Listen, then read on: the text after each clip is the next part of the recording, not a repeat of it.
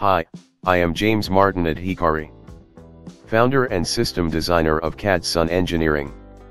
Many are eagerly awaiting the results of CADSON's RAS system.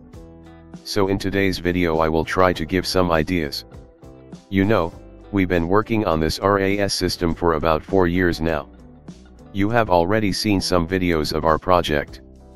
After launching the project, we faced some small problems of some work, such as gasket leak of big tank, overflow of filter etc. Then we had to fix it all. Our project can run at a flow rate of 32 to 100 tons. The maximum ammonia is being purified by using 2 types of biofilters, so the ammonia is absolutely zero. One day we had to shut down the whole system all night for not having money on the electric meter card and were only given aeration with a blower.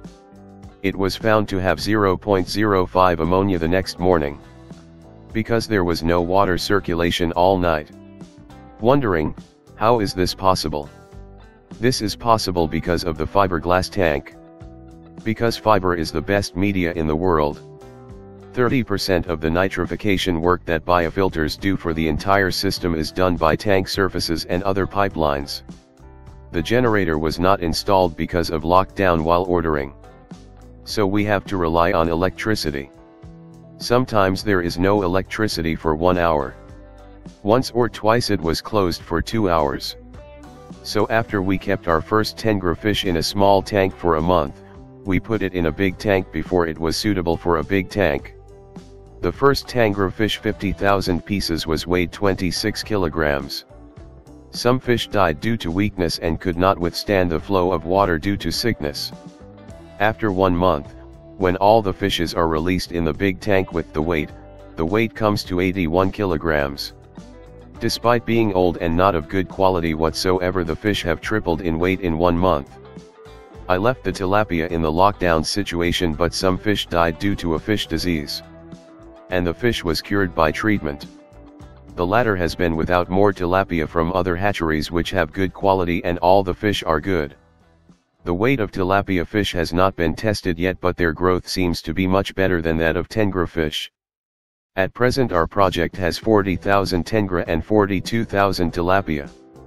If the generator is installed, more fish will be released. Our water has a pH of 7.8 to 8.0. The dew can be set as needed and the control is automatic.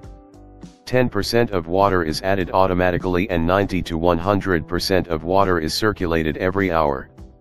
Our trickling filters work for degassing, nitrification, denitrification, pH control and help to increase low oxygen.